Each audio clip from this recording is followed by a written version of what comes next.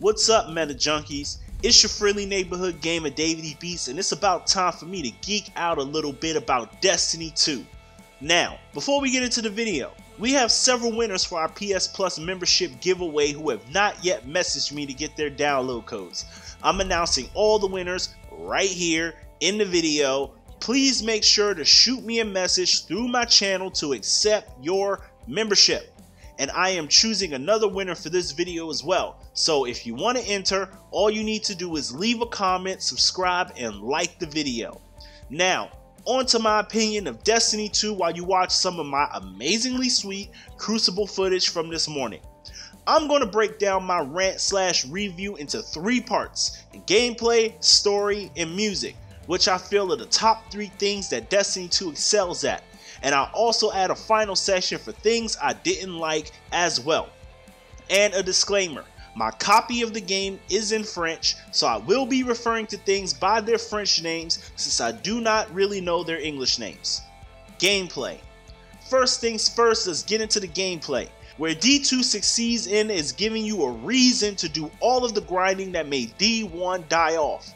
D1 and D2 have the same types of missions, bounties, and etc., but D2 gives you context for doing them. No longer is Zavala telling you to do a strike, you are now l'avant-garde, a force whose job it is to find and destroy threats before they become to Earth.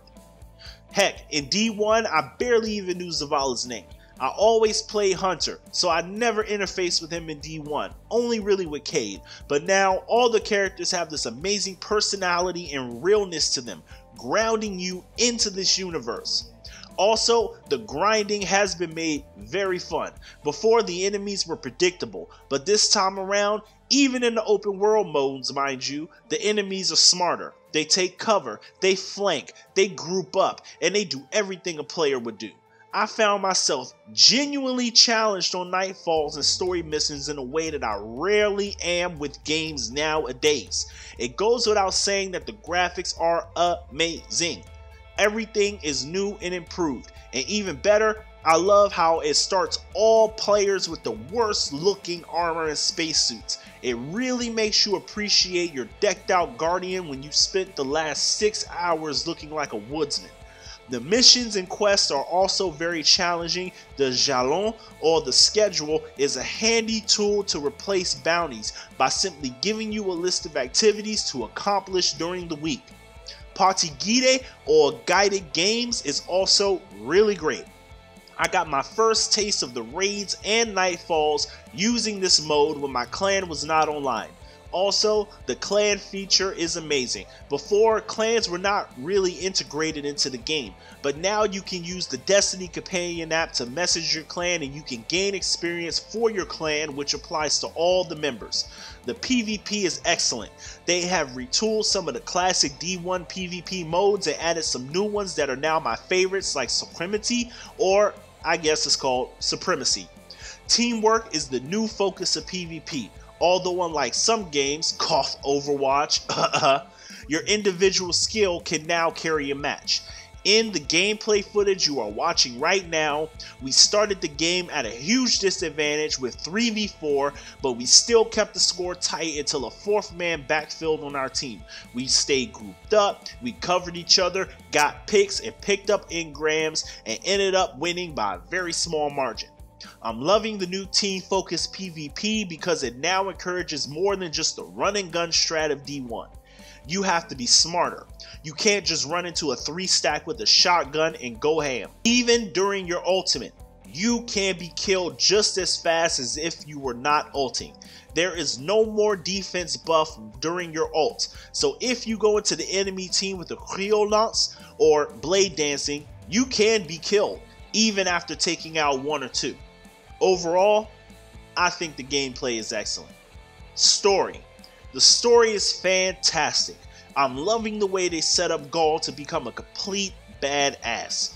I'm not going to spoil this part for those that have not finished it yet, but trust me, it is a very moving story. The journey from powerful to powerless to powerful again is so endearing. I think I might play it again on my French account and some more on my American account. Even weak enemies like Shanks and fallen foot soldiers are so hard to kill at the beginning of the story. You can actually die now. It is now a fight for the very life of the traveler, the earth, and just life in general. If I can boil down where all my positive feelings about the game come from, it has to be the campaign. Most shooters have so-so campaigns, but D2's story was epic on so many levels. I like to go more in depth, but again, I don't want to spoil it for those who have not yet played it. Maybe I will do a story recap later once I'm sure that most of the community has played it. Music. And finally, to my favorite part of the game, the music. When I bought For Honor Collector's Edition, the game came with a music disc. But the music was cool. I wish my collector's edition of D2 came with a music CD as well as all the other goodies I got with it. This is the only game outside of Final Fantasy VII where I really just wanted to pop the music on my iPhone and play it back all day. The music is composed so well, it fits the world and the epicness of the entire game.